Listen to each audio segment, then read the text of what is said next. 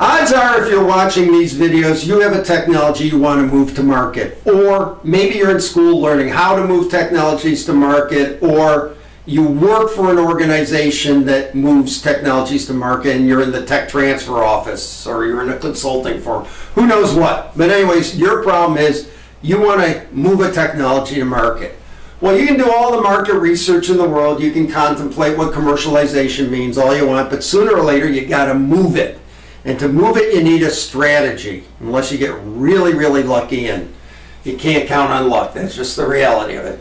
So in this next set of discussions, we're going to focus on what strategy, how do you begin to get your arms around strategy, how do you think about it so you don't get left out in the cold out there with the snow. The trick comes as no surprise is to remember that puzzle that we saw early on, the jigsaw puzzle. You've got the developer or the owner of the technology and their goals, and you've got the technology which links in, and you begin to understand that. Now you got another piece which is the market which links in. You've done your market research so you understand all of that. So now the question is, how am I going to sell it to that end user that I've identified? The trick in doing strategy is to figure out how to sell it to the end user, and then look at where you're weak, and that tells you who you want to go to partner with and how you want to partner with them, because ultimately nobody's going to be interested unless you can make money on it, and to make money on it you got to sell it to the end user. So there's the key to this whole process, figuring out how do I get it to the end user. Now there are some problems, and before we start let me just highlight some of these. Let's say you've done your market research and you've looked at what the price, performance, ease of use the end users want, and you say, okay, I can meet that, but there's no oomph. Nobody, you know, they're all like, well, yeah, it's kind of interesting. Okay, yeah, really. Okay, nice. Next. Gonna be hard to introduce that to the marketplace. That's just the reality of it. Best you can do is try and bundle it in with something or get onto somebody's train that's moving so you get pulled along. Because if everybody's like, well, yeah, okay, maybe, you know, unless you're interested in selling yourself onesie-twosies, you're just not going to see massive herds running over to buy it. That's particularly true if it's just an incremental innovation, so you can't argue well, I'm ahead of my time, later on they'll be interested. But let's say there is oomph, and they're like, wow, that's really cool, that's kind of interesting, we really would like to see more about that. Yeah, people really need that. Then you say, okay, cool, let's go. Go back to the other side. You do your market research and you say, oh my God, I don't meet the performance or the ease of use or the price requirements, and I don't have the stretch to get there.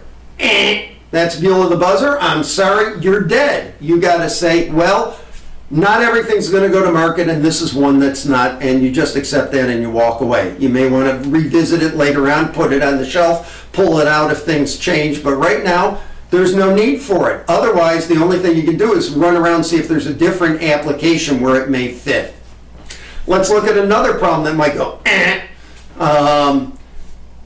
look at the relationship of this technology to the dominant design. And you say, well, there is no relationship. It's a totally different way of doing the whole thing.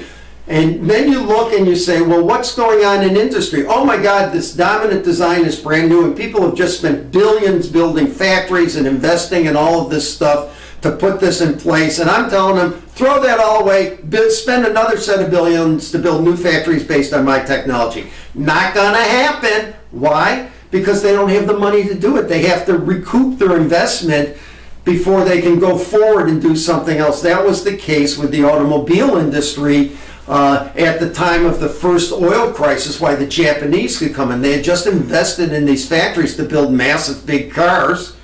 Where have I heard this before? Seems Americans never learn when it comes to cars.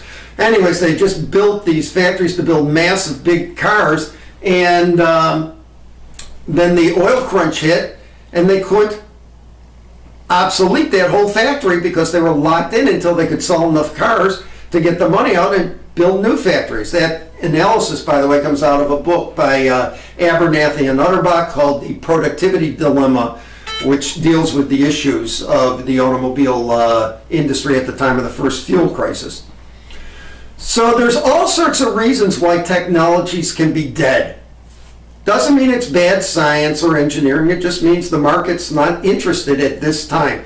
And if you see that in your market research, you know, you can go back and look again, but sooner or later you got to accept it because you're not going to get around that problem.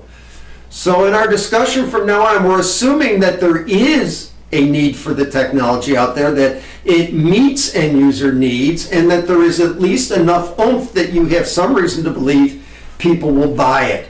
If you don't have that, stop. Think about what you're doing. Make sure you want to waste the money trying to get it into the market. Now, you may be lucky, but the odds are against you. So I'll talk to you a little bit more in the next few sessions about how to get your arms around figuring out the strategy.